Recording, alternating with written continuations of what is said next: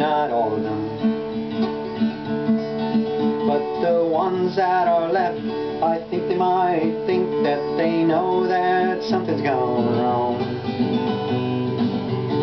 Very, very wrong. We don't want to be like the Appalachian Mountains where all the mountain tops are blown off. Well, maybe not all of them. But the ones that are left, the ones that are next, I think they might see a senseless policy we've got to stop. Destroying mountaintops.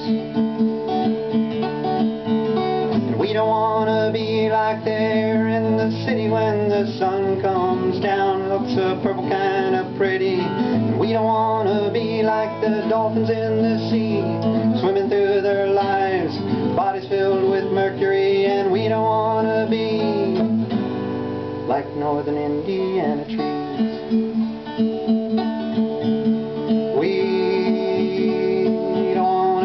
Like the oil in the water that fills the Gulf of Mexico. Well, maybe not all of it, but the parts that are clear can see the dangers near, and I think that they know that those oil wells have got to go. Every damn one of them.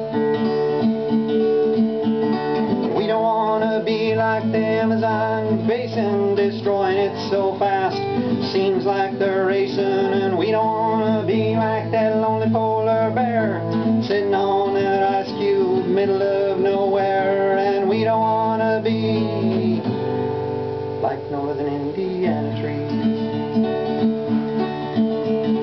We don't want to be like the glaciers that have all melted away. Well, maybe not all of them,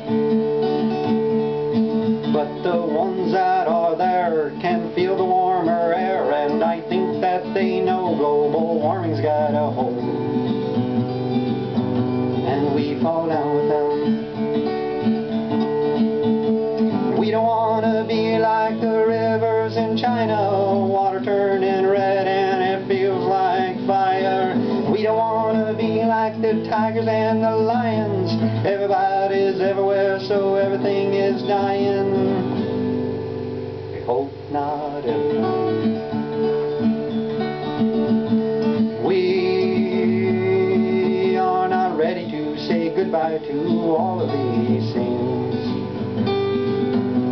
not even one of them.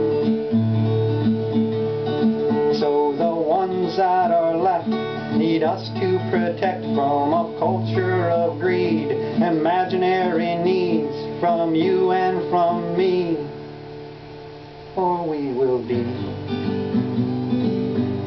like northern Indiana trees.